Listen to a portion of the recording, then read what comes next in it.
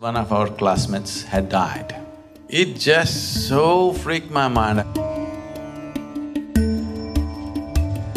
I found a bottle of barbiturates. They said an adult could die with 25, 30 tablets. I told a few of my friends, I'm going. And I swallowed 98 barbiturates. I immediately closed my eyes.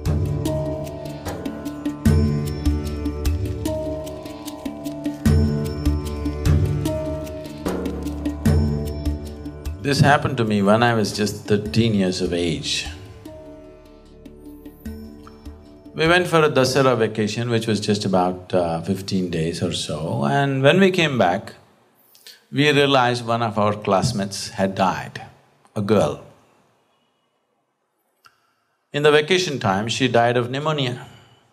So her brother, who was 1 year junior to us, came back and said she died in the vacation. So initially we thought this was fun and we tried to imitate a female voice and answer her attendance and things because they were still calling her name in the attendance book. But after some time, this just freaked me out. This girl is just our age, she was right here and she just evaporated. Where the hell is she? I thought she was going to come back after a few days, do the act and come back. But then I saw this is not an act, it's gone. This just got me up like this and I couldn't go to school for a few days. This is not something emotional or nothing, okay, I have nothing for that person as such, but just the intrigue that somebody who was real just like me, poof, search where you want. So I really wanted to know what the hell happens. It just so freaked my mind, I wanted to know. So, I thought I'll go and see myself. Because I'm made like this, I want to go and see everything for myself. So I went and researched through my father's medicine cabinet. Then I found a bottle of barbiturates. Then I took them out, because it was opened, I counted, there were 98 of them.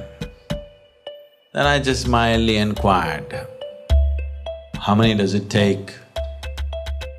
They said an adult could die with 25, 30 tablets, they could die. Then I thought, I'm only 13, 98 is good enough. So I had lots of properties, many things, I won't tell you what all they are. I distributed all of them among my friends and I told a few of my friends, I'm going, I want to see what the hell this is. They thought I'm joking, they were happy I'm giving away things.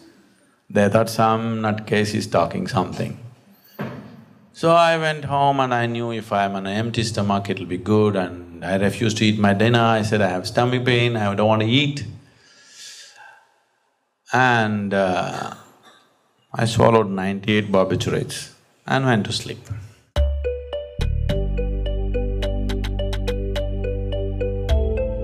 And then, I don't know what happened. After 3 days, I sort of opened my eyes and I was not in heaven or hell or anywhere. When I saw the rafters, I knew it was my dad's hospital. I immediately closed my eyes, I thought I knew I was in the wrong place. 3 days, they gave me all kinds of stomach washes and they kept me on drip and they did every kind of possible thing and they didn't let me go. 3 days later, after all that, I still did not know anything. All I knew was I blanked out for 3 days and I was in a hospital bed. Then I knew this is not the way to find out. So, what happens after that? Then I spent lots of time in cremation grounds wanting to find out. People told me they saw ghosts here, this will happen, that will happen, every damn place they said is haunted, I'll go and sleep there that night. They said this day it didn't come.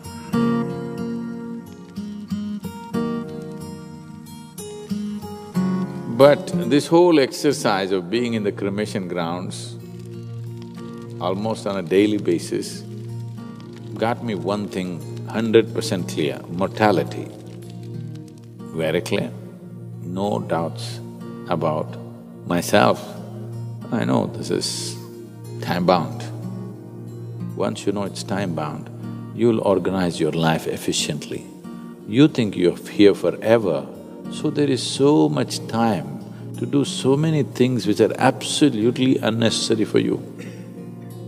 Right now, all kinds of idiotic things are done. So many unnecessary words, so many unnecessary actions, so many unnecessary ghosts created simply because you think you're immortal. If you knew experientially you're mortal, as you're sitting here, it's slipping away your life, isn't it? Yes or no? As you sit here, it's slipping away. If you are conscious of this, do you have time to quarrel with somebody, do some other rubbish? No, you would do only what really matters to you. If every human being did what only really matters to them, this world would be a completely different place. So coming to terms with mortality is most important. At the earliest age, if you come to terms with mortality, it's best because you'll organize your life sensibly. My biggest weakness is, I love danger. I need to do something which keeps me on the edge of being mortal. I want to walk that line all the time.